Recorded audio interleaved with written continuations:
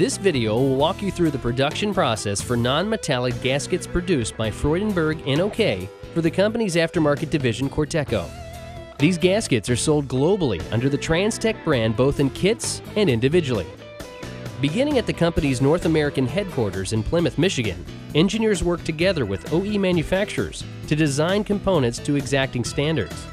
As a result of the dedication of these skilled individuals, Freudenberg-NOK has been awarded hundreds of patents for both materials and seal design. Full production gasket manufacturing takes place at our plant in Necedah, Wisconsin, where teams of associates work together to ensure strict adherence to quality procedures. The process begins with high-quality raw materials such as TransTec branded, grain-oriented, enriched paper, or Freudenberg-NOK patented Duraprene material, depending on application requirements. Engineers then use precision tools and processes to either roll die stamp or laser cut these materials into shapes for the specific application. Upon completion of the cutting operation, these gaskets undergo either a curing or coating process depending on the material to strengthen and complete the part.